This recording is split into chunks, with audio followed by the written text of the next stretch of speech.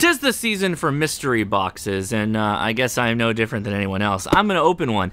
This one's a bit unique, though. I bought this from the ARRL during Black Friday sale. There's actually their 100th ARRL handbook in here, which I already wanted to get my hands on. So let's take a look at the goodies, and we'll check out the book, too. All right, so $92.48 was the total for this package. Now, it's my understanding that the hard copy of the handbook is $80. I'll add it to the screen here. So about $12.50 or so of extra swag, I assume, will be in here. First things first, this heavy boy, this is the 100, the hardbound edition, which I did want to go with the hardbound. I find the utility of the singles, the single books, if you'd like to watch a video I made talking about the ARRL, going to the new multi-volume system. I kind of like that. They're a little bit easier to handle and use. But let's take a look at this 100-year handbook. The 100th edition, 2023. So pretty nice there. Cool. All right. Shiny, really shiny, so you can see all my lights in the background here. All the well, there you go. Ward Silva right there. What's up, bud? All the different editors, contributors, additional contributors. Lots of people in here. So we'll come back to this in a second. Let's finish out what's in the box. All right, I'm about to lose one thing right off the gate here. We've got a... No way, is this a dog leash? An ARRL dog leash! I actually can use this. This is, okay, cool. ARRL branding all over my dog now included. A bunch of stickers for Cycle 25. A bag. Oh, ARRL, you know me too well.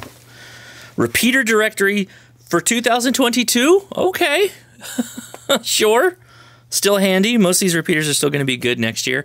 Repeater directories. Repeaters stick around for a while. So if you buy one of these, they're generally good for a couple of years. Some you'll find are good for over a decade because, again, a lot of frequencies don't change. Down here in California, we've had the same useful repeaters for decades now. So not a big deal on that one. National Contest Journal. Is this a... I think... This is like a little tablet. Oh. Hey, that's cool. It is a tablet.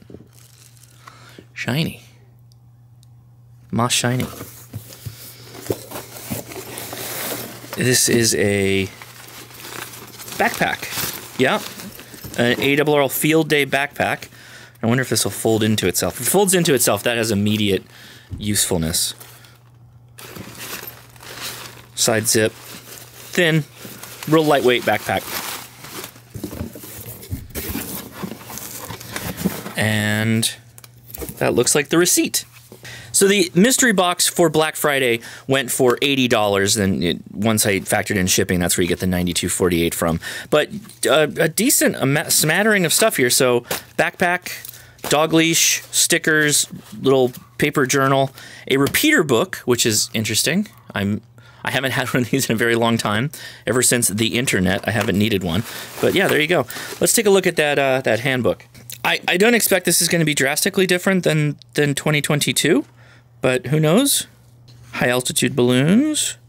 What is this? Is this explaining the chapters still? Yeah, about this book, how to use it. I go into greater detail on the portable radio operations section in the handbook if you'd like to go into that, but let's take an opportunity to use this as a bit of an overview. For those that don't know, the handbook is a tome of ham radio knowledge. That's its goal. That's why it's so thick. That's why it's so beefy. That's why it covers many different things. This book is of value to experienced hams, young hams, all kinds of hams. This is a great Christmas gift. We already may be too late for Christmas, but anyway, belated at least. It'll cover things like the bands of operation, different types of modes, contesting and resources, and we're just looking at the first couple of pages, right? This is kind of like the beginning reference to break things out. Hey, FT8. So they're going into FT8 and digital modes a little bit. Lots of pictures, although sometimes pictures are handy in this sense. I always love to see people out there enjoying radio, but frankly, I like their some of their types of diagrams for antennas and whatnot. But check it out. Chapter 2 starts out literally electrical fundamentals. This was helpful for me, and you know, as some of you guys may know or not know, I'm a software engineer by trade. I've spent, you know, almost 20 years now in the area of software and systems development for, you know, major aerospace type programs. So I don't get into electronics very often. In fact, never. I'm never messing around with that. I'm always looking at algorithms and whatnot. With that said, this is a handy little chapter along with all of the stuff you see pretty much in this handbook. There is some depth, but believe it or not, it's not that deep. This is like a 101 class in a lot of cases. There is a bit of greater depth, but it's thick because there's just so much to cover in ham radio, right? So circuit principles. So you have things like Ohm's law, the time saver here. People have this literally tattooed on their body. There's a more complicated version of this, but this is, if you cover up one thing, you have current times resistance. If you cover up R, then it's going to be voltage over current, and the same thing, voltage over resistance. And this is how you can work Ohm's law very easily. Anyway, I won't belabor electronics that much because I'm not the guy, to be honest. Let's flip through a bit more. Radio fundamentals, how radios work, AC waveforms, harmonics. What is a harmonic? Explaining what that is. Square waves, sawtooth forms, sine waves. These are all things for all you synth nerds in the house. You know already about this stuff, but same kind of deal. Very important to all of us. Square waves.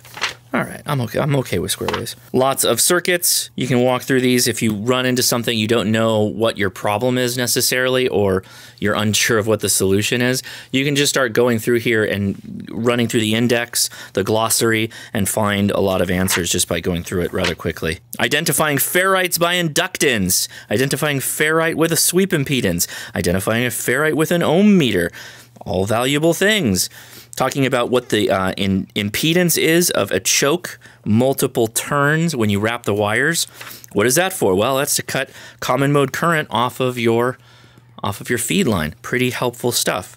And it talks about what the different ferrite materials are, something that comes up a lot on the Ham Radio Crash Course after chats. People asking questions about that dang noise in my home. How do I get rid of it? So lots of things here. I won't. Digital signal processors for voice, for receiving of radio signals, crystal oscillator circuits. You can see there's just so much stuff in here. It's such a cool book. It's always been really, really helpful. Here's a good one for everybody that has this book and hasn't looked into this. Passive LC filters. What is a low pass filter? Low pass to band pass, high pass filters, high pass to band pass transform, or stop transform. All these things are really, really good to know for when you are dealing with different issues you may encounter in amateur radio. Spread spectrum modulation, where you're jumping through frequency sets at the same time with other radios to be able to transmit and receive. Really, really cool. We don't do enough of that in amateur radio. I should figure out a video on demonstrating that to people. That's a lot of fun. Here's something, though, that I found in the middle of the book. The 100 editions of the Radio Amateur's Handbook, and you can see all the different covers that they have there. This is in the middle, and there is an insert of all color pictures. And it's sorry, the glare, it is shiny. There you go.